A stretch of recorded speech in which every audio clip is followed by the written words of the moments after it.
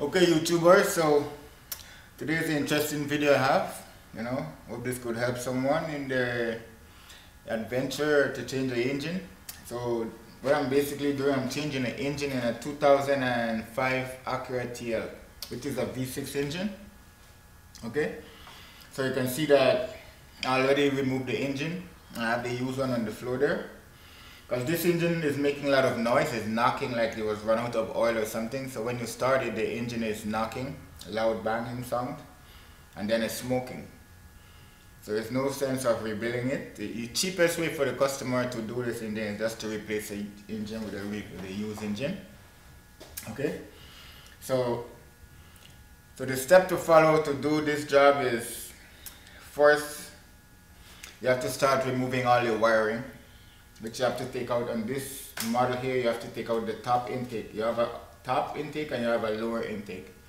Okay, you remove that so you can get to the wires. You disconnect all your ignition coil wire, crank sensor, okay, and your drive belt, lose that, and lose out your AC compressor. Your power steering is right here. And so this is all at the back. On the car, this is bolted to your torque converter. Okay, so you have to release your torque converter. You have to go underneath the car, engine mount, hoses, electrical wire, and the two things that you have to loose out on this one here, you have to take out the exhaust, and then you take out the manifold, exhaust manifold on both sides, because it's a V6 engine. So you have one manifold at the back here and one manifold here. Okay, so you remove those two manifolds so you have enough space and your job is going to be more easy.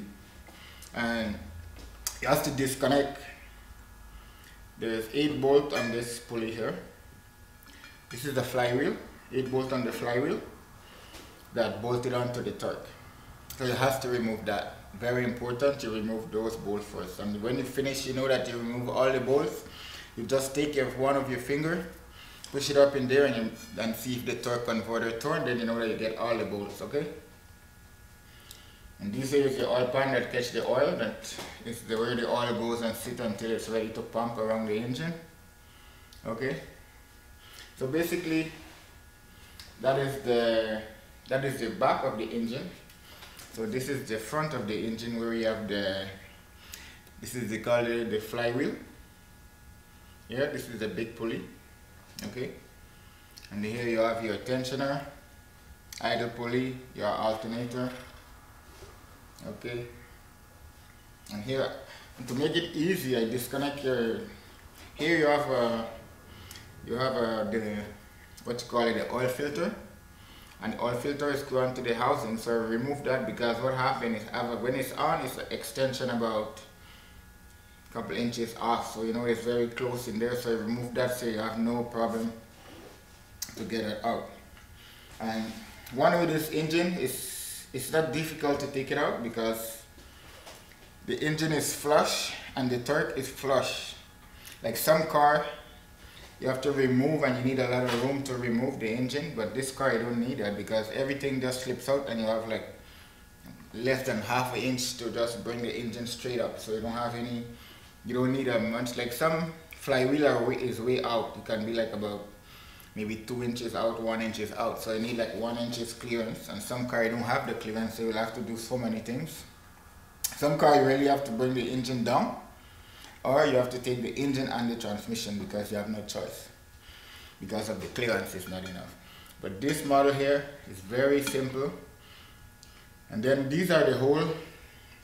You have your bell housing bolt here, and it's very important that when you're going to reinstall your engine, or for a transmission in that case, whatever you're going to be doing, there's a pin here. You have 2 pins on each engine, okay? One here and one remain on the transmission, okay? So it's very important that you put back those 2 pins. Because those 2 pins maybe doesn't seem to like it's mean a lot, but it's mean a lot, because those 2 pins will keep the engine and transmission to come apart because of vibration and a lot of torque. Okay, because the screw itself is not going to hold it. Okay, what happened, the screw is going to come loose. So what happened, this 2-pin helps keep the engine and the transmission firmly.